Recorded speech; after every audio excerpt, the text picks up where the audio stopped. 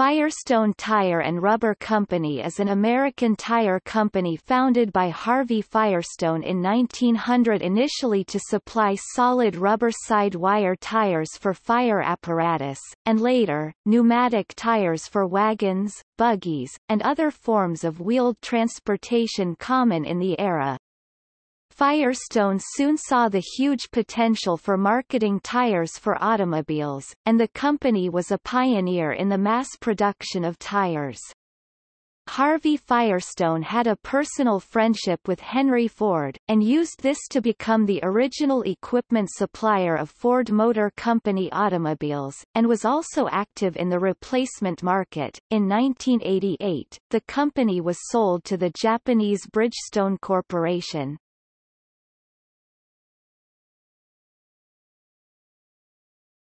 Topic: History.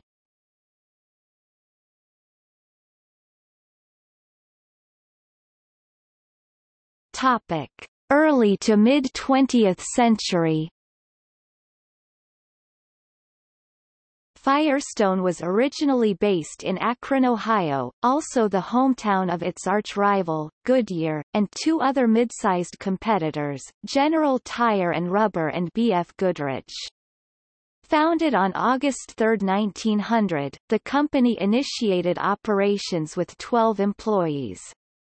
Together, Firestone and Goodyear were the largest suppliers of automotive tires in North America for over 75 years. In 1906, Henry Ford chose Firestone to supply tires for its car models. In 1918, Firestone Tire and Rubber Company of Canada was incorporated in Hamilton, Ontario, and the first Canadian-made tire rolled off the line on September 15, 1922. During the 1920s, Firestone produced the Oldfield tire, named for racing driver Barney Oldfield. In 1926, the company opened one of the world's biggest rubber plantations in Liberia, West Africa, spanning more than 1 million acres, 1,560 square miles, 4,050 square kilometers. Also that year, the company opened its first Firestone Tire and Service Center, later renamed Firestone Complete Auto Care. Firestone Complete Auto Care is the division of Firestone that offers automotive maintenance and repair, including tires. In 1927, Henry Ford and Harvey Firestone took a trip to Southern California to select locations for their new factories. Friends say Ford wanted to be near the ocean and picked Long Beach and suggested Firestone go to South Gate. The tiny community southeast of downtown Los Angeles was mostly agricultural at the time, and Firestone found 40 acres 16 hectares of beanfield to house his new manufacturing plant. Architects Curlett and Beelman created a spectacular four-story Italianate complex, with its own power plant and gorgeous polychrome murals by Gladding, McBean depicting the tire and rubber making process. A year after the plant opened in 1928, it doubled in size, and grew to nearly 1 million square feet 23 acres, 9.3 hectares by 1954. The town grew around Firestone, its main boulevard was named after Harvey, and Los Angeles became the #1 tire market in the country. By the mid-1970s, Ford and GM had massive layoffs as Firestone and other manufacturers opened new plants in non-union locales like Wilson, North Carolina. After considerable downsizing, the end at South Gate came in 1980 when 1,300 workers were laid off and the plant closed. East Los Angeles College has proposed a new satellite campus at the site. In 1928, the company built a factory in Brentford, England, a longtime Art Deco landmark on a major route into the city. This closed in 1979. In 1936, the company opened a plant in Memphis, Tennessee. With a workforce exceeding 3,000 employees, the Memphis plant was the largest tire manufacturer in the company's worldwide operation. On July 1, 1963, the company celebrated the production of 100 million tires in Memphis. The plant was closed in 1982. During World War II, the company was called on by the U.S. government to make artillery shells, aluminum kegs for food transport, and rubberized military products. Firestone ranked 55th among U.S. corporations in the value of wartime military production contracts. In the 1940s, Firestone was given a defense contract to produce plastic helmet liners. While outproduced by Westinghouse Electric, they still made a fair amount for the M1 helmet. In 1951, Firestone was given the defense contract for the MG-M5 Corporal missile. Firestone was given a total of $6,888,796 for the first 200 units. Known as the embryo of the Army, it was a surface-to-surface guided missile which could deliver a high explosive warhead up to 75 nautical miles, 140 kilometers. It was later modified to be able to carry a nuclear payload for use in the event of Cold War hostilities in Eastern Europe. Built in Southern California, this missile was replaced in 1962 by the MG-M29 Sargent system. In 1961, Firestone acquired the Dayton Tire Division from the Dayco Corporation. Dayco later sued both Firestone and Goodyear, alleging that the two companies conspired to monopolize the tire industry in the United States. The United States District Court dismissed the lawsuit. Topic: Restructuring and sale to Bridgestone. In late 1979, Firestone brought in John Nevin, the ex-head of Zenith Electronics, as president to save the hemorrhaging company from total collapse. It was more than $1 billion in debt at the time, and losing $250 million a year. Nevin closed 9 of the company's 17 manufacturing plants, including 6 in one day, and relocated the company from its ancestral home in Akron to Chicago. He spun off non-tire-related businesses, including the Firestone Country Club. It was considered a deliberate plan to boost the stock price, and it paid off. In 1988, after discussions with Pirelli, Nevin negotiated the sale of the company to the Japanese company Bridgestone, which was able to buy the company for much less than it had been worth a decade and a half earlier. The combined Bridgestone-Firestone North American operations are now based in Nashville, Tennessee. The companies celebrated a 20-year anniversary of the merger in 2008, and changed the tire division name to Bridgestone Americas Tire Operations, LLC. In 2012, Bridgestone Americas opened a $100 million technical center in Akron. Apart from tires, several companies and divisions operate with the Firestone brand in its name. These companies include Firestone Building Products, LLC, Firestone Industrial Products, LLC, Firestone Complete Auto Care, Firestone Natural Rubber Company, and Firestone Specialty Products. Firestone Building Products and Firestone Industrial Products are headquartered in Indianapolis and operate in 23 U.S. states and 10 countries, with 11,000 employees worldwide. Its annual sales exceed $2.5 billion.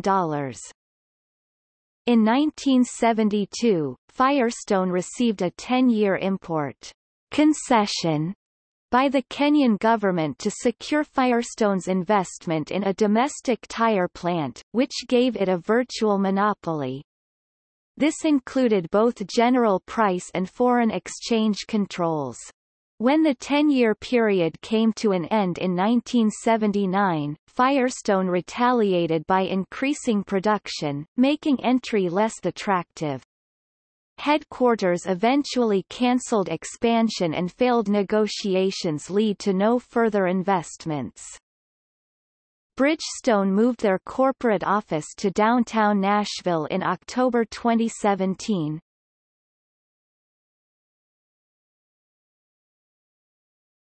Topic: In motorsport. The Indianapolis 500 auto race was won in 1911 by a car running Firestone tires, as did all winners of the race from 1920 to 1966. The company also provided tires to Formula One from 1950 to 1974. Citing rising costs as the cause, Firestone announced its withdrawal from professional motorsport in August 1974 with the exception of Formula 5000 and Formula One. The change was forecast to reduce Firestone's annual race testing budget from between $6 and $8 million to around $500,000. Shortly afterwards, Firestone extended this to a complete withdrawal by the end of the 1974 season. The manufacturer returned in 1995 to the kart series with technical assistance from Bridgestone. Goodyear retired after 1999, thereby leaving Firestone as the single supplier of the IndyCar series as of 2018.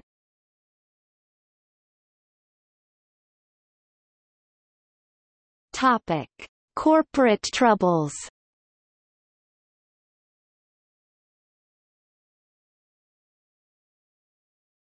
Topic: Great American Streetcar Scandal.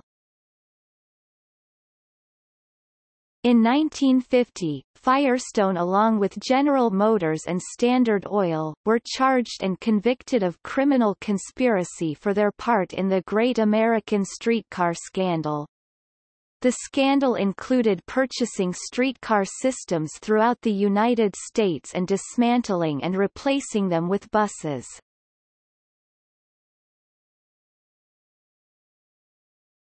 Topic: Firestone 500 tread separation problem.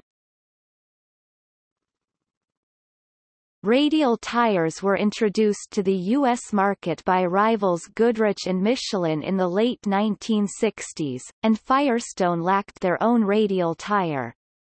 The first radial tire developed and produced by Firestone was the ill-fated Firestone 500 radial. Manufacturing of the new tire was performed on equipment designed to manufacture bias ply tires. During the 1970s, Firestone experienced major problems with the Firestone 500 radial.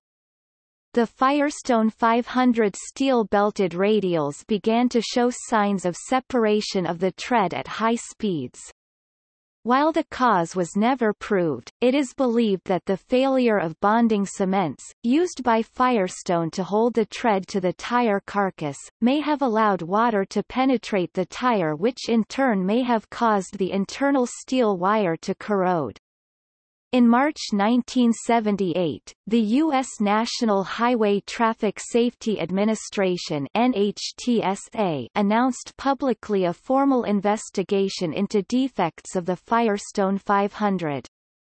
The NHTSA investigation found that the tread separation problem was most probably a design defect affecting all Firestone 500s. In 1973, only 2 years after the 500's debut, Thomas A. Robertson, Firestone's Director of Development, wrote an internal memo stating, "We are making an inferior quality radial tire which will subject us to belt edge separation at high mileage." Firestone introduced strict quality control measures in an attempt to fix the inherent problems, however they were not successful in totally eliminating the basic faults. In 1977, a recall of 400,000 tires produced at the problematic Decatur plant was initiated.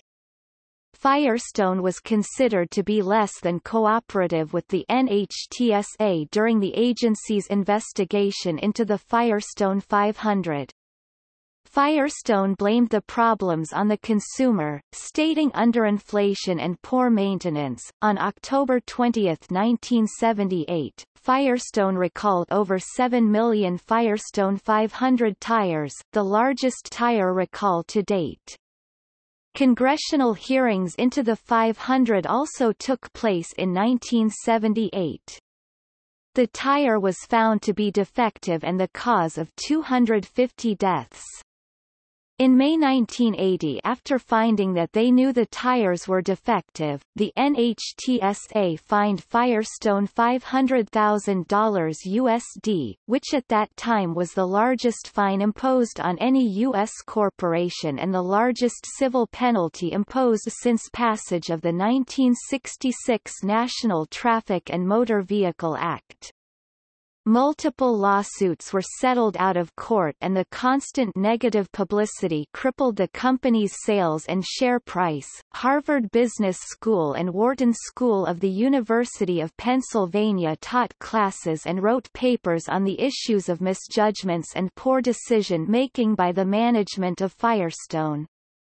After years of bad publicity and millions paid out in compensation to victims, Firestone was losing vast amounts of money, and its name was severely damaged.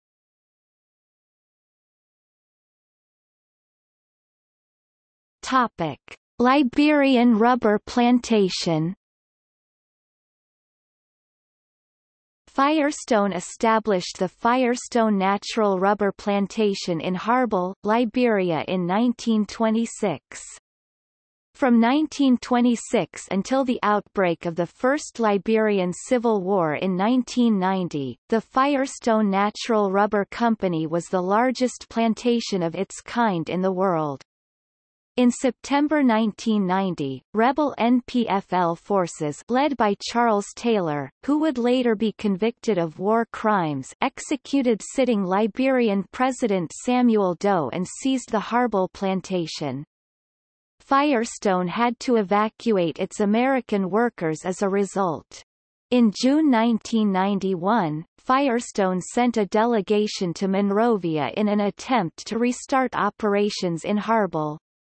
After a month of waiting, the delegation was brought to meet Taylor, and after a further 6 months of negotiations the company signed a Memorandum of Understanding (MO) with the National Patriotic Reconstruction Assembly Government's Ministry of Finance in January 1991. This MO provided for taxes to be paid by Firestone to the Taylor government, and for the Taylor government to provide protection to Firestone's employees and assets in Liberia. Firestone resumed operations in March 1992, but once again had to halt in October that same year as hostilities escalated. Over this period, the company had paid $2.3 million in taxes to the Taylor government, which some say helped legitimize Taylor's Greater Liberia government and finance and enable its attack on ECOMOG-controlled Monrovia. Operations did not fully restart until 2003 at the conclusion of the Second Liberian Civil War. Since the end of the war, Firestone has invested over $100 million in restoring and rebuilding its facilities in Liberia. The company's ventures in Liberia have been the subject of considerable scrutiny and criticism, including a 2005 Alien Tort Claims Act case brought in California by the International Labor Rights Fund and a 2014 investigative report by ProPublica entitled, "Firestone and the Warlord", and a PBS Frontline documentary by the same name. Topic: Ford Explorer rollover problem. In 1996, several state agencies in Arizona began experiencing major issues with Firestone tires on Explorers. According to news reports, various agencies demanded new tires, and Firestone conducted an investigation of the complaints, tested the tires and tried to assert that the tires had been abused or underinflated. On September 6, 2000, in a statement before the U.S. Senate Appropriations Transportation Subcommittee, the president of the consumer advocacy group Public Citizen, Joan Claybrook, stated, "There are a number of parallels between this recall in 2000 and the 1978 recall of the Firestone 500. There was a documented cover-up by Firestone of the 500 defect, spurred by the lack of a Firestone replacement tire. When the cover-up was disclosed, the top management of the company was replaced as Firestone was severely damaged in reputation and economically. But a key difference is that the Firestone 500 was used on passenger cars, which rarely rolled over with tire failure. NHTSA documented 41 deaths with the 500, a recall, involving 7 million tires. The report went on to indicate that Ford also had been complicit, stating that the Ford Motor Company had instructed Firestone to add a nylon ply to the tires it manufactured in Venezuela for additional strength, and that Ford had made suspension changes to the Explorer model available in Venezuela. Ford did not specify adding the nylon ply for U.S.-made Firestone tires, nor did it change the Explorer suspension on U.S. models at this time. An abnormally high failure rate in Firestone's Wilderness at, Firestone ATX, and ATX2 tires resulted in multiple lawsuits, as well as an eventual mandatory recall. In 2001, Bridgestone, Firestone severed its ties to Ford, citing a lack of trust. The lack of trust stemmed from concerns that Ford had not heeded warnings by Bridgestone, Firestone relating to the design of the Ford Explorer. In 2006, Firestone announced renewed efforts to recall tires of the same model recalled in 2000 after the tires were linked to recent deaths and injuries. According to Firestone's last filing with the National Highway Transportation Administration, only 90,259 of more than 2.5 million recalled tires were confirmed as removed from service. In November 2013, 2 recalled Wilderness at tires were found in Atlanta, Georgia.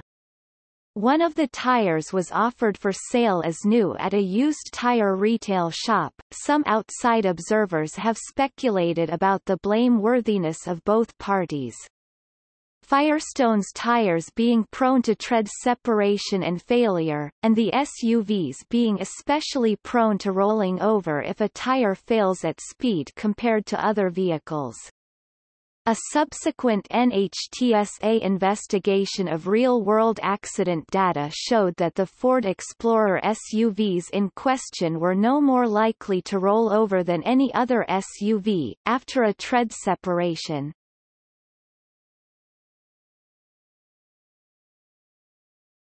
Topic: Television advertisement jingle. Where the Rubber Meets the Road is an advertisement jingle that was frequently used in the 1960s and 1970s, especially on televised sporting events. The jingle was sung by Don Rondo. Wherever wheels are rolling, no matter what the load. The name that's known as Firestone. Where the rubber meets the road. Topic: Other brands. Bridgestone – Firestone also produces tires under the Fusion brand name. Fusion is a tire manufactured in China for Bridgestone. Firestone is a budget replacement tire. Makes include the Fusion UHP Sport A/S, SUV, and Touring.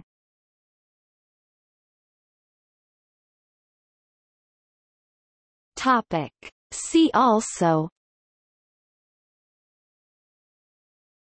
Bridgestone, Firestone Apsley Rubber Company, Formula One tires, Tom Gegicks, IndyCar Series.